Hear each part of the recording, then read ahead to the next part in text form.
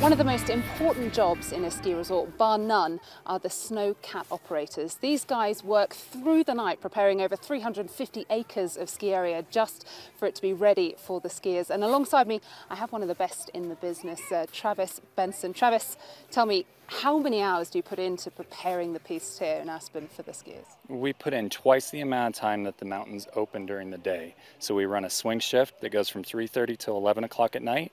And then my shift, which I worked last night, from 11 o'clock till 9 o'clock this morning.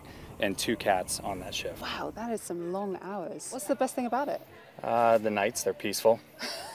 Lonely? Music, not lonely.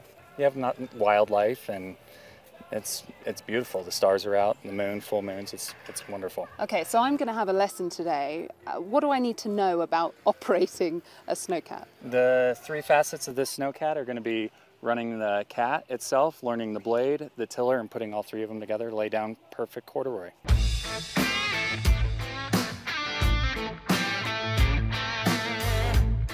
So pull this back? Yep. Right. And go ahead and move your blade around a little bit. Just get a feel for that. Oh, it's that's pretty reactive. Cool. Very reactive.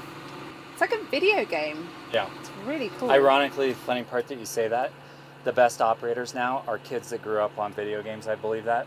Real easy. Whoop, Just whoop. real easy. I can see behind me. I'm not running anyone over, no? No, you're good.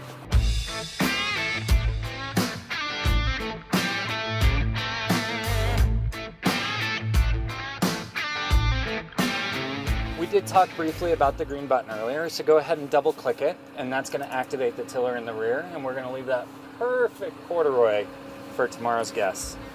So that's what makes the cool lines that we ski on. Those are the hill. cool lines. Love it. So what's the funnest thing you can do in a snowcat? I would say the most fun thing that I enjoy doing is pushing snow. Big piles of snow. Big piles Can of we snow. have a go? Yes, absolutely. Excellent. Let's do it.